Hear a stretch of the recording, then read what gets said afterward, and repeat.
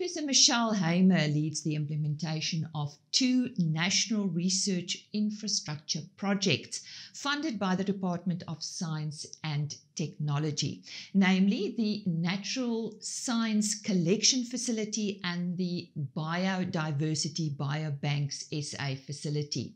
She joins us now to explain the purpose of these projects. Michelle, most people have not heard about natural science collections. What are these? Okay, so natural science collections are preserved plants and animals, so things like pressed plants, animal skins, skulls, bones, pinned insects, frogs and snakes in ethanol to preserve them. And these are very large collections that have been built up over a very long period of time, and they're kept in safe storage, mostly in museums and in herbaria across the country. So we've got about 30 million specimens or objects that represent over 100,000 different species, and they've been collected over the last 200 years. So what is the purpose of these collections? Why do we need to keep them? Okay, so this is a record of our biodiversity in the country, and it's also a historical record because it's been collected over so long. And so it's like a reference collection for identifying plants or animals. You can check against the known ones in the collection. And then there's data associated with each specimen. So when it was collected, who collected it. And we compile all of those data into big databases that can be analyzed to look at how species spread or have shrunk in their distribution. So how distribution of species is changing over time. Is there any link between the natural science collection and agriculture? Yeah, so, there are a lot of pest species, insect pests that need to be identified, and we use the collections to do that identification. And there's also a lot of beneficial insects and plants that we need to be able to accurately identify for agriculture. We can also use those data sets to look at how pests or parasites have changed, how they've spread, how they've gone up and down over time.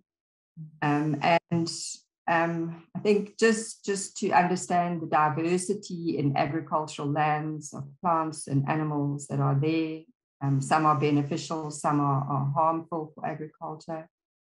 So it just really tells us a lot about the species that are on the land and how they've changed over time. And many of those play a very important role for agriculture. And now for the other project, the Biodiversity Biobanks SA. How do biodiversity biobanks differ from natural science collections? Okay, so the natural science collections are dead things. They're dead, they're not living at all. There's no chance of them ever being brought back to life or being grown. Whereas the biobanks are, they are, a lot of that material is, they're gene banks. And so they store materials like seeds. Those can be grown. Tissue cultures of crop plants, so that can be used to grow a full plant. They cultures of microbes, so bacteria, viruses, fungi, so they can be put into a sort of rested state, but they can be resuscitated or regrown at any point. And it's sperm and eggs from animals. And then there's also things like blood and hair and feces and all tissue samples and extracted DNA that are kept frozen. And so it's different. It's not the whole thing, and they serve quite a different purpose in some cases. Where are these biobanks in South Africa? Okay, so there's a range of different types. There are agricultural biobanks and gene banks and tissue cultures for crops and livestock and diseases, and those are at the Agricultural Research Council, so they're also scattered across the country. And then there are microbial ones at the University of the Western Cape, another one at the University of Free State. There's wildlife disease or wildlife veterinary biobank at Skukuza in the Kruger Park. There's another one at the National Zoo in Victoria. There's seed banks that fall under the Department of Agriculture, and also one that falls under the National Biodiversity Institute. So there's a whole range of different types that are under different institutions and in different places in the country. And how do they contribute to South African agriculture? So they obviously, there's some that are very specifically agricultural biobanks, gene banks, and crop tissue cultures. And there's also all the disease biobanks, so viruses and bacteria that affect plants and animals. Is all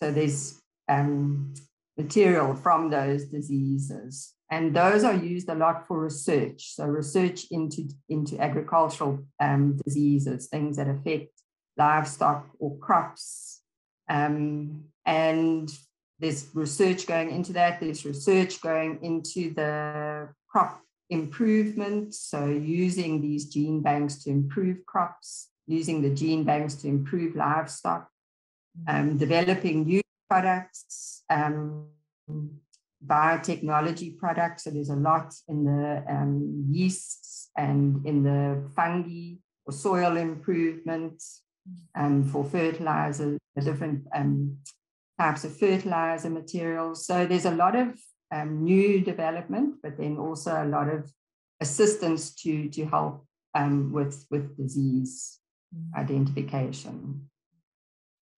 In general, I suppose funds is quite a challenge. Where do you get funding for these projects? Okay, so all of these facilities are funded through government, through a range of different government departments. But the Department of Science and Innovation recognized the need to have some kind of coordination across all of them to share knowledge and expertise and develop standards and protocols. And so they've invested part of both projects. So they have funded the Natural Science Collection Facility and the Biodiversity Biobank South Africa. They don't fund all the operations, but they fund a network, and they also invest in upgrading the facilities to ensure that they meet global standards, and also to promote the use of these facilities and resources for research and development to benefit the country. Where can we get more information? So both the projects do have websites. So if you look at, if you Google nscf.org.za for the Natural Science Collection Facility, there's a lot of information about the collections and why they matter and the work that we're doing. And then the biobanks, it's bbsa.org.za.